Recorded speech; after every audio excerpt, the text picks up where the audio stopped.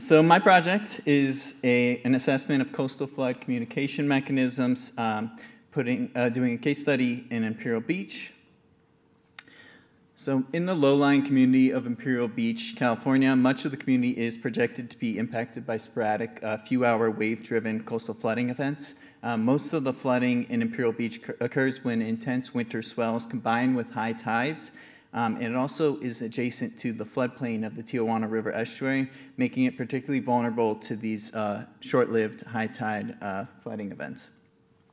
Short-term solutions such as beach nourishments, groins, river management, and other coastal armoring techniques have been either implemented or proposed over the years. However, as sea level rise, enhanced high tide flooding is projected to impact California's communities almost daily by 2100. It's really vital that these communities are able to understand and plan for these more extreme water level events. So when considering these future risks of sea level rise in the face of a changing climate, understanding how we can best articulate and disseminate coastal flood science and impacts to those who most directly experience, respond to, and plan for these events is really critical. While researchers have focused on a better comprehension of coastal flood impacts and how communities can best respond to these present and future hazards, the science is often technical and requires some sufficient understanding of global, regional, and local climatic or oceanic influences. So to combat this, a lot of researchers and organizations have attempted to bridge these knowledge gaps and simplify the science of sea level rise and coastal flooding through educational resources and data visualization tools or other communication mechanisms. So this project seeks to work with Imperial Beach flood hazard responders and city planners to identify opportunities and limitations of communication, data synthesis, and community engagement. What makes Imperial Beach such a great case study to explore communication is their long-lasting partnership with Scripps Institution of Oceanography. The relationship utilizes the vast resources and research capabilities at Scripps to provide technical assistance to Imperial Beach in better preparing and mitigating coastal flood impacts to their community. With all this flood data being collected in Imperial Beach by Scripps, the goal is to work with these stakeholders that actually respond to these flood hazards to identify opportunities to improve how we communicate projects and findings and how we can better share that information as well. So this study focuses on these 4 sites here in Imperial Beach where minor and moderate flood thresholds have been established. Those sites are at the end of Seacoast Drive, Encanto Avenue, Descanso Avenue, and Cortez Avenue. And this assessment focused on these 3 key components of communication: historical flooding, short-term flood forecasting, and projections of future flood frequency. So this assessment was broken up into 5 phases, phase 1 being a review of the flood risk literature and tools that are available in Imperial Beach. In order to study how flooding is changing over time, we need to better comprehend how these events have affected the community in the past. So communicating past flooding events provides us with a valuable baseline to better understand how these changes in flood risk are occurring. So in the Imperial Beach Resilient Futures tool, this allows users to explore past events in Imperial Beach and sort of has a historical record there as well. To understand communication of present threats, Scripps has developed a flood forecast system in Imperial Beach. This information allows users to identify when minor and moderate flood thresholds are breached, and it does so about 5 days ahead of time. And this information is communicated via email as well as through their online tool. And then to understand future flood vulnerability, many projection tools are available, and these resources to project these future risks are constantly growing and expanding.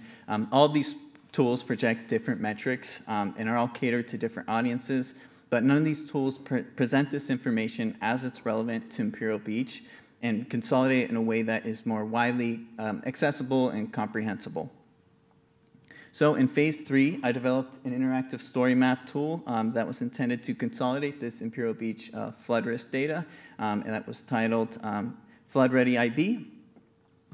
So in the beginning, there's more introductory level information here. What are the risks to Imperial Beach? What are these drivers? And what is the different methodology used in Imperial Beach to study these flood events?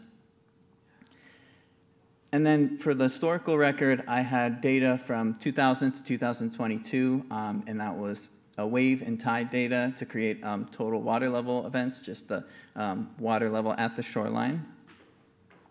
And I found where all of these events exceeded those flood thresholds and created this interactive guide for users to explore when those events were breached. If you want to see where those sites breach those more moderate flood thresholds, you can do so doing this, and that information is also consolidated in a single graph here. Then for short-term flood forecasting, I wanted to simplify the validation process of these flood events. First, you're notified. Second, you prepare the necessary flood measures. And then third, you want to document that event and upload photos with an upload feature there. As well as I wanted to create some physical characteristics of what these different flood thresholds mean, definitions as well as those photos paired there as well.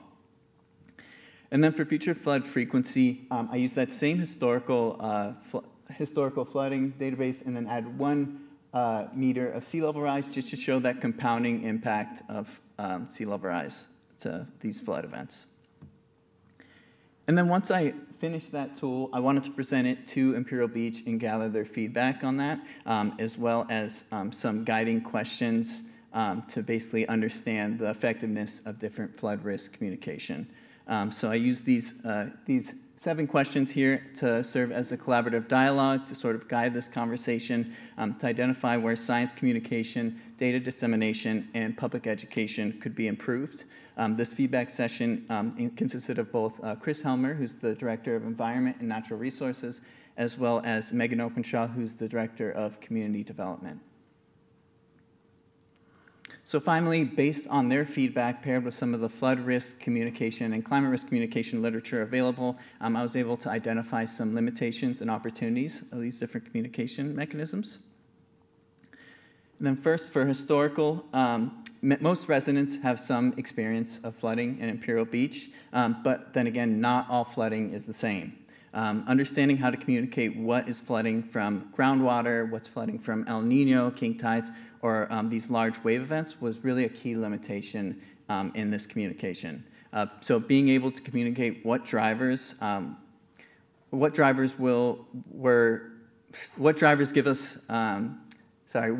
influence these events will give us better insight into how these flooding events are changing over time. Then most of these flood events use historical data that simulates these actual events. So these models aren't perfect. Actually, if you take a look at the chart above, I found all of those flood days over that 22-year period, and we see almost half of the year flooding. So what we found was it's really vital to pair this data with actual on-the-ground observed events, just so you know whether this be photos, videos, or other forms of media, just those observations were really vital. And in this sense, the Resilient Futures tool did this really well and was successful in communicating both those records paired with those photos and videos of those past events.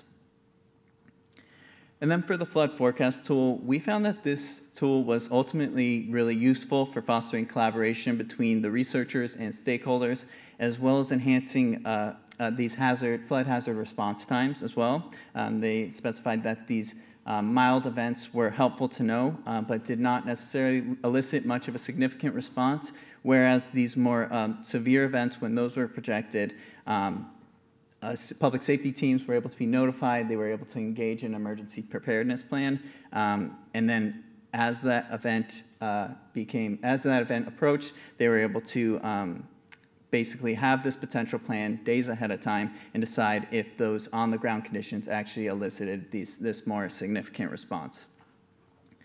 And then one limitation of this forecast tool was sort of the way we communicate what constitutes this mild or moderate flooding and what those different things mean, and also how those are going to be changing over time.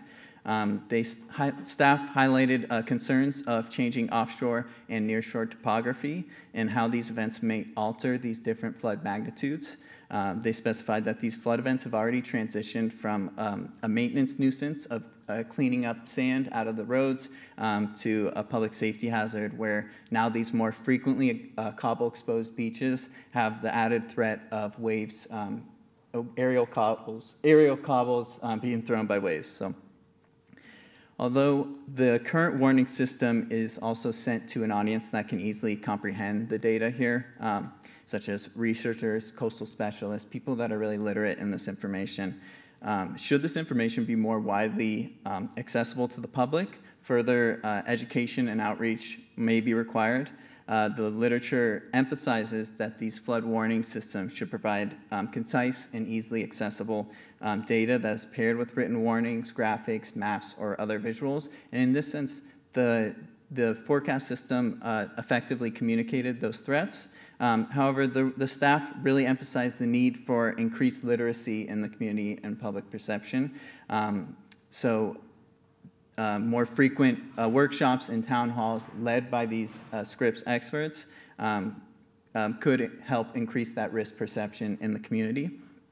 And this information is better communicated by those experts here at Scripps rather than the government staff in Imperial Beach.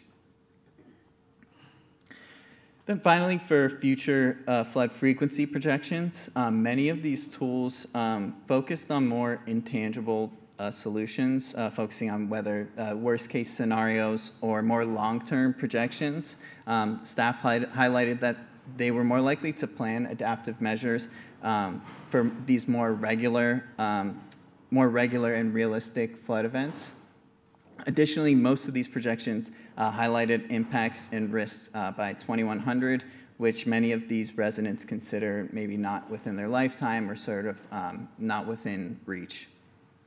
So instead, Imperial Beach staff really emphasized a need to communicate these more near-term regular impacts, highlighting information like tipping points of more gradual flooding to more rapid increase of flood frequency was more useful from a planning perspective.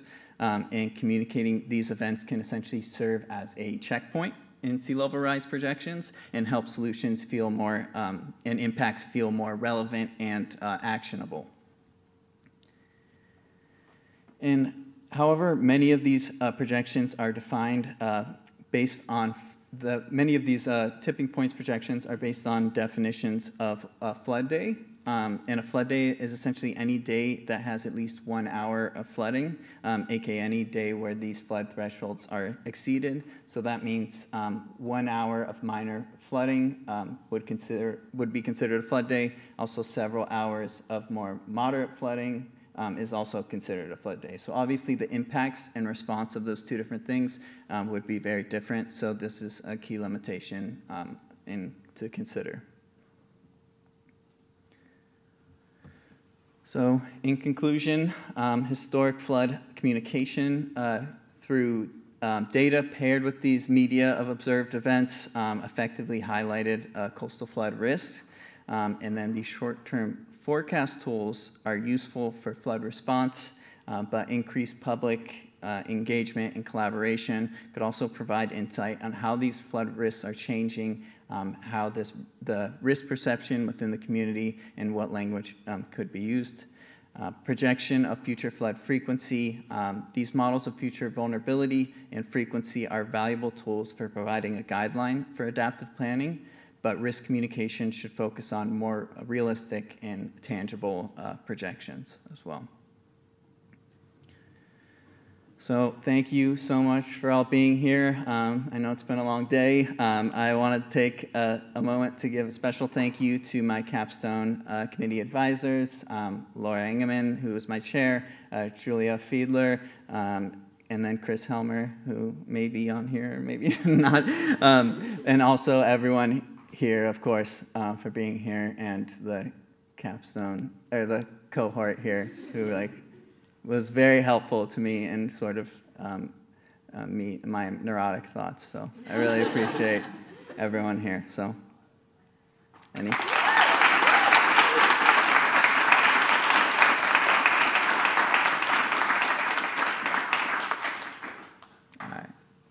Who got questions?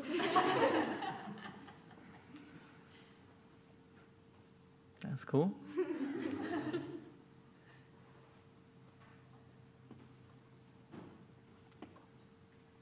So I know that your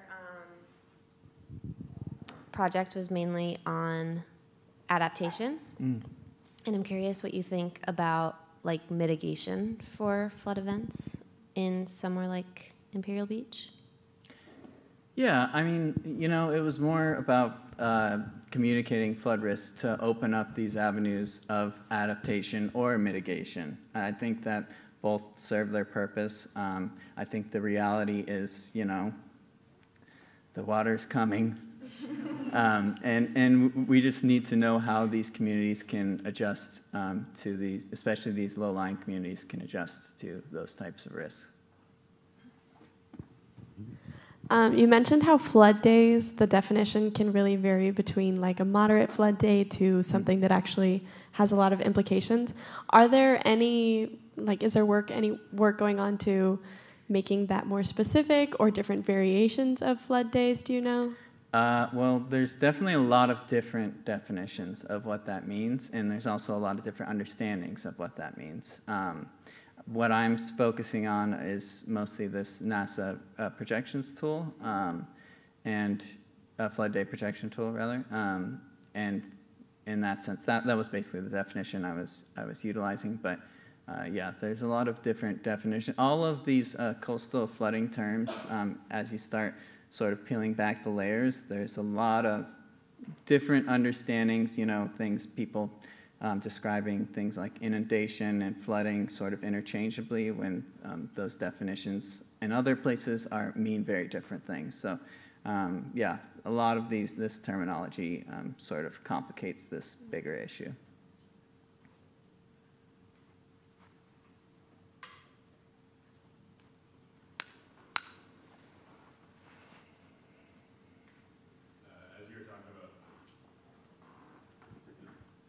Yeah, there we go. As you're talking about communications, I was thinking about infrastructure for other public safety things, and I was thinking about like Amber Alerts or Air Quality Index alerts. When it comes to notifying the public, did you find any communications infrastructure that was actually useful for that, for the percentage of people around the world that live within coasts? Yeah. So that information, in summary, all of this, I just didn't really touch on it.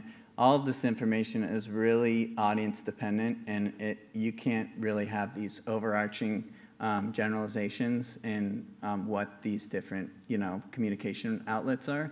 You really need to understand what the community like perceives in sense of risks, what is sort of more easily understood, and what language people are using, and you know what, you know, are people using email communication, text messages, more, you know, things like that. You know, it's really dependent on the audience, though.